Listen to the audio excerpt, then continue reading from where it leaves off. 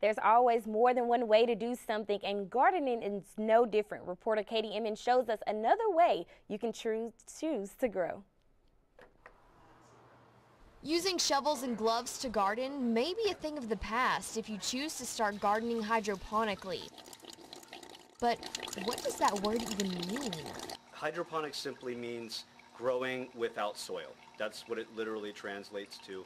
Having some sort of media inside a container that holds the roots in place so that they can dive down into the nutrient solution, which is just water and fertilizer mixed. There's no soil involved whatsoever. And the water and fertilizer mixture that keeps the hydroponic plants alive allow the process to be more effective than regular gardening.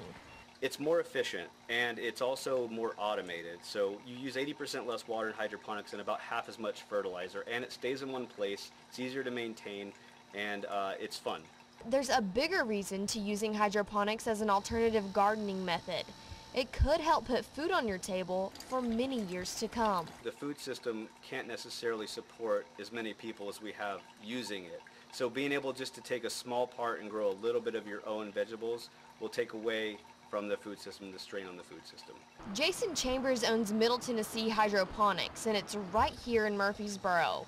It has everything that you might need for getting started on your hydroponic journey, and you can't find that anywhere else. We offer the things that none of the other garden stores offer: indoor gardening supplies, hydroponics equipment, organic gardening supplies, organic pesticides, as well as some other brewing supplies for a different hobby.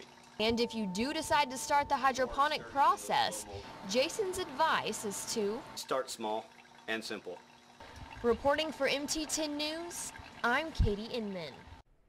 You can garden hydroponically all year round, and don't worry about those seeds you've already bought for your garden. You can use those without soil as well.